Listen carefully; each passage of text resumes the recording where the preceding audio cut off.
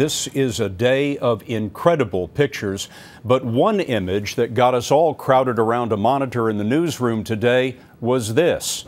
You gotta give the New Jersey National Guard credit for guts and determination. 2 National Guard trucks drove into the floodwaters in Manville, New Jersey. These are the Army's new 5-ton trucks. They are equipped for high water, but not quite this high. The trucks are also equipped with an escape hatch in the roof, which finally came in handy. The guardsmen abandoned the truck. This picture came in later. No one was hurt, but those faces sure tell a story.